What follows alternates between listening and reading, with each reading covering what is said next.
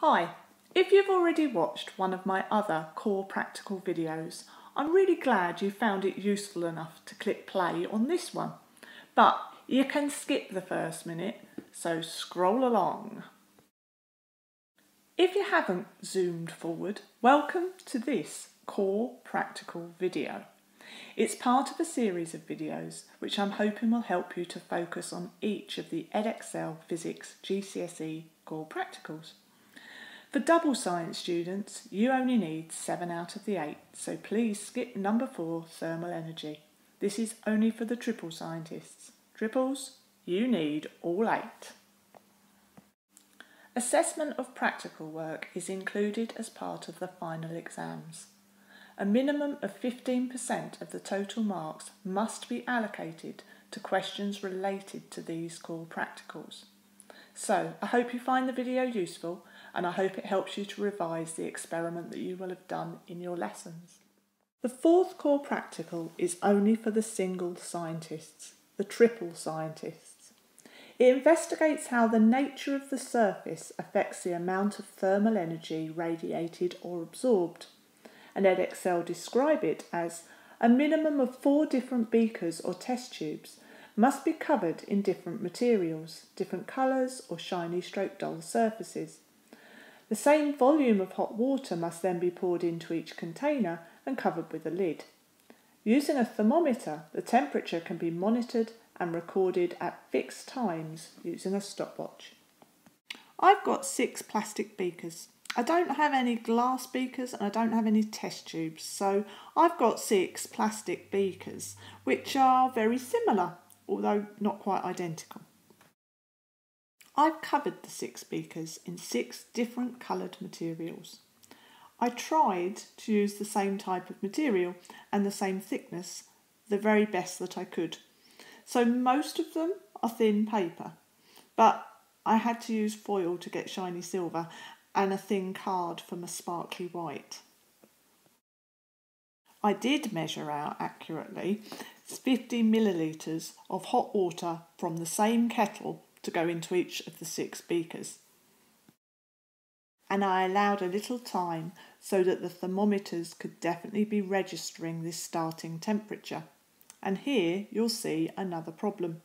The water from the same kettle is registering quite different temperatures from the different thermometers, ranging from 63.8 degrees Celsius to 74.4 degrees Celsius, which is a range of 10.6 degrees Celsius difference.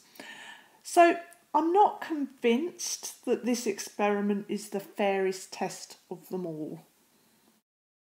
I started my stopwatch with that first photograph, and then every 2 minutes for a total of 20 minutes I took another photograph so that I could measure the temperature at exactly the same time for all of my 6 beakers on my own. I used digital thermometers because they were accurate to 0.1 degrees Celsius and easy to read, but you'll notice that sometimes they switch themselves off, so a couple of results did get missed. But I stuck with it through the 20 minutes, taking photographs every 2 minutes, and then I used those photographs to help me consider the results in the form of a graph. I didn't bother with a table of results, I plotted my results straight onto my graph. The gradient of a graph of time against temperature would show you the rate of cooling for each of the beakers. And by comparing the start and end temperatures, you can calculate the change of temperature over the 20 minutes to see how the different colours compare in emitting radiation. If you're looking closely at my graph, you'll notice they don't exactly back up the theory, these results. Hot objects emit thermal energy to cooler surroundings, getting cooler and cooler as the thermal energy travels away from them. They continue to do this until the temperature reaches an equilibrium. So the water in my beakers should emit thermal energy, radiate into the room until the water has reached the same temperature as the room temperature. Shiny objects reflect radiation. Black objects absorb radiation, but they also emit radiation really well too. So if you want to warm something up, wrap it in black paper. It can absorb the thermal energy from the hotter surroundings.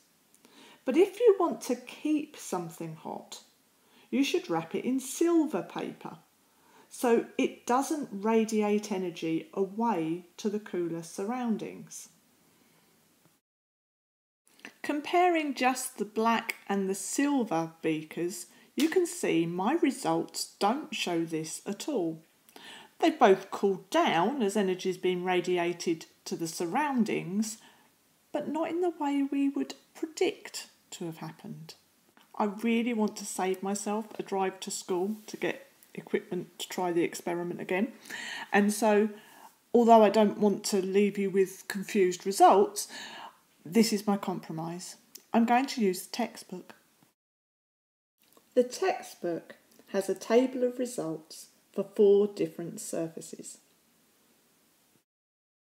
And I've plotted these results to show you that shiny surfaces emit the least thermal energy and the dull surfaces emit the most, which is what the theory says should happen.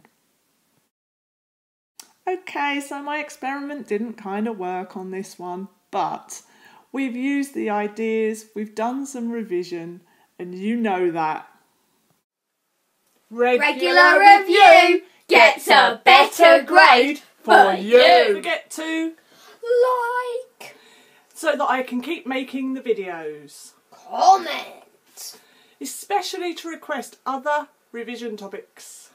subscribe. So you can get notifications of when my next video gets uploaded.